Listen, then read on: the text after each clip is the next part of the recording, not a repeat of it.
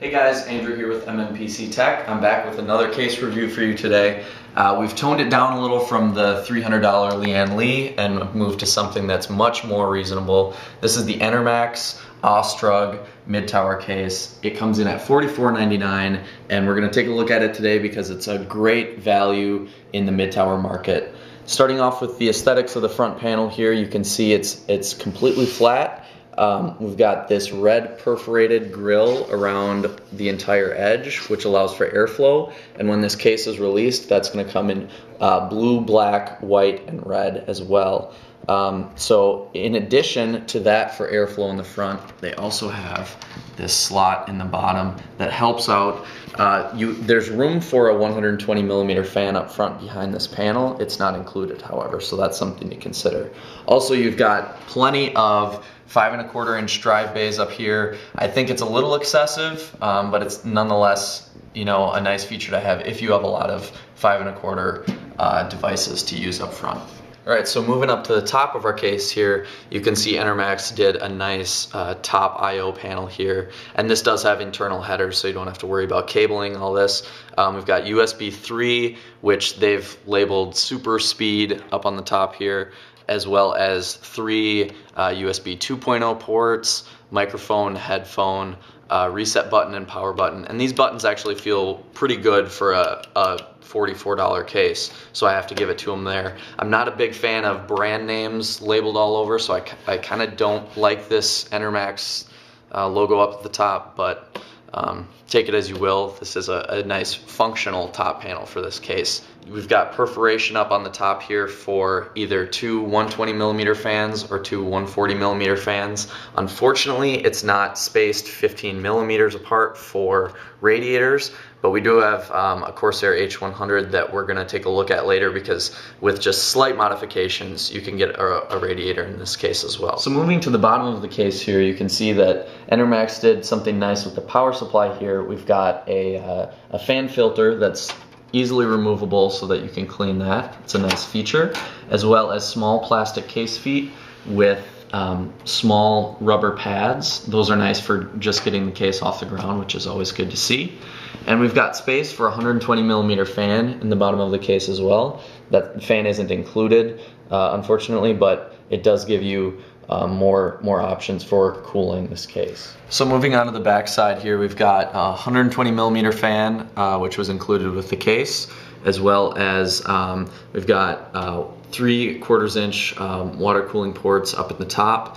And it's important to note with these PCI slots, these are disposable, as we would say, in that you're not going to be able to reuse these once you pop them out. So that's kind of a negative of this case, but it is, you know, at this price range, that's sort of expected.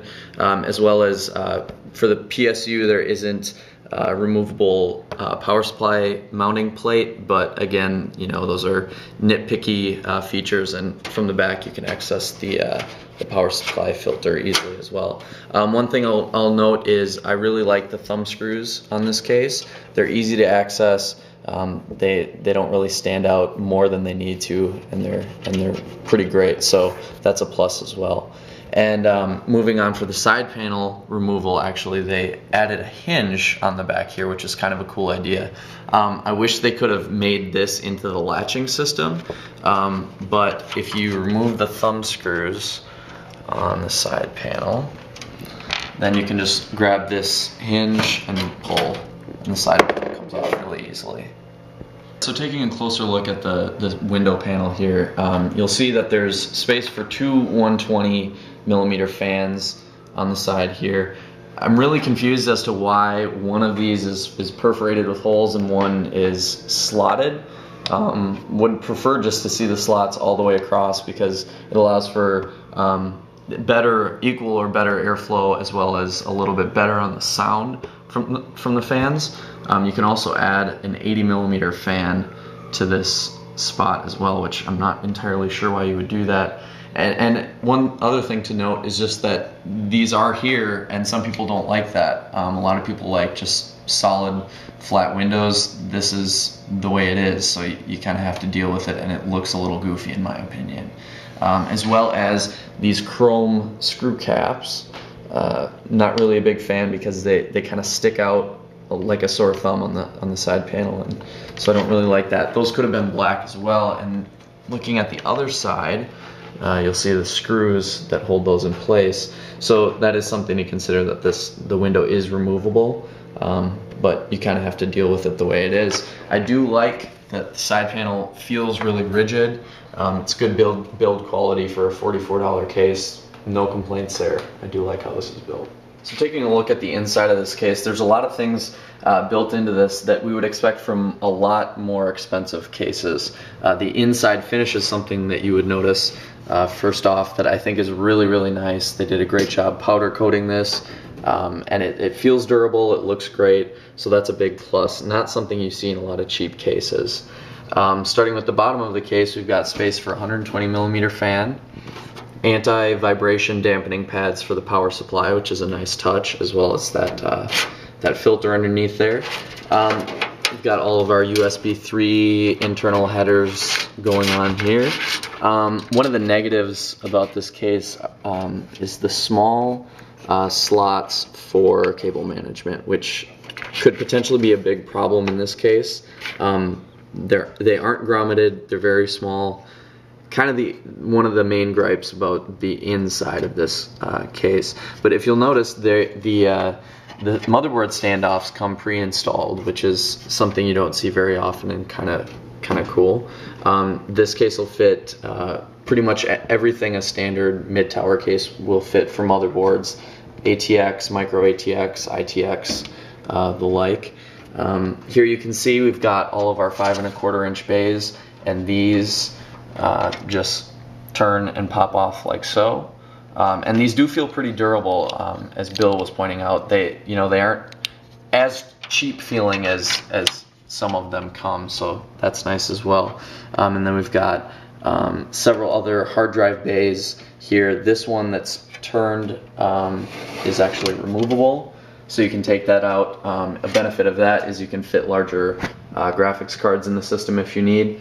This case really isn't built for systems with a lot of graphics cards, SLI or anything like that, but you can take this out to support longer graphics cards. And this is not turnable, so you're kind of stuck with using it the orientation that it's in if you're going to use it at all.